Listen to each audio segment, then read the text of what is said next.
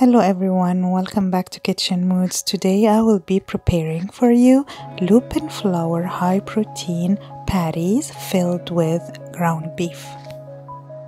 And the ingredients will be 1 1/3 cup of Lupin flour, half a cup vital wheat gluten, 1/3 of a cup of protein powder, half a teaspoon of xanthan gum, 1 tablespoon of dry yeast, 1 tablespoon of sugar or honey,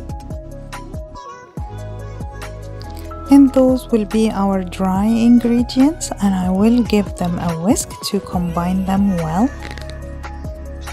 Then I will add 3/4 cup of warm water and start mixing.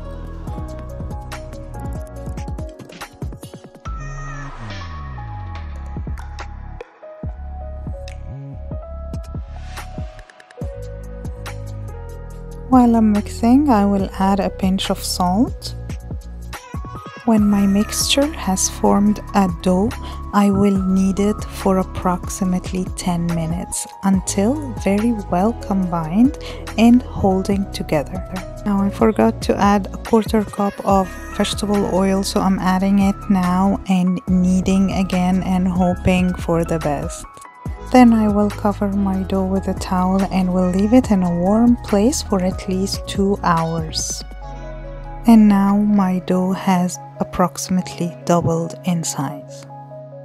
I'll then cut my dough into 8 pieces.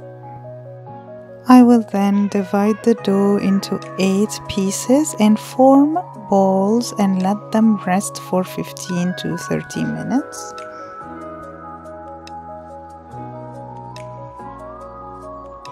I will then spread evenly the dough with a roller.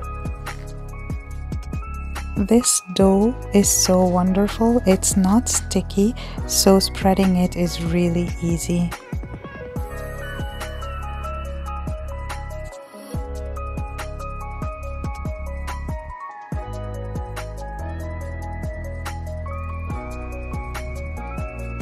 For the filling, I'm using some leftovers of seared ground beef.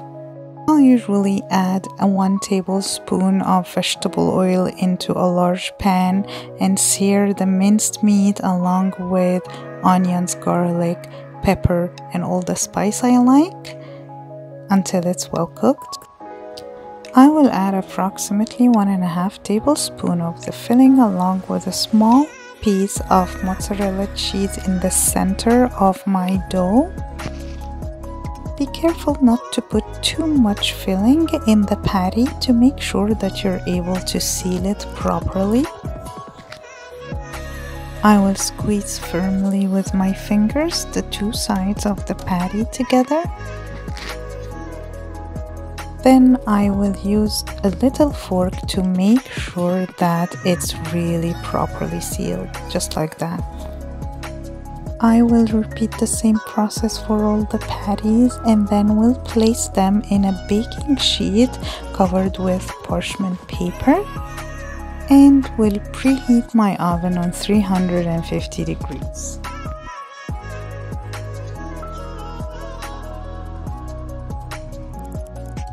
Then I will brush them with egg wash.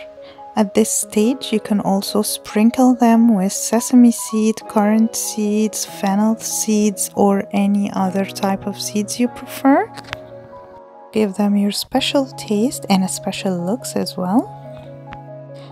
I took my patties out of the oven after approximately 25 minutes or until they become golden, just like that.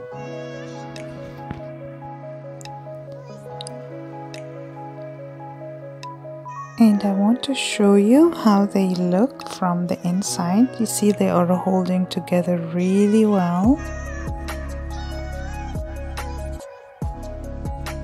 I hope you will like this recipe as much as I do. Macros and ingredients are listed down below in the description box. And until the next time.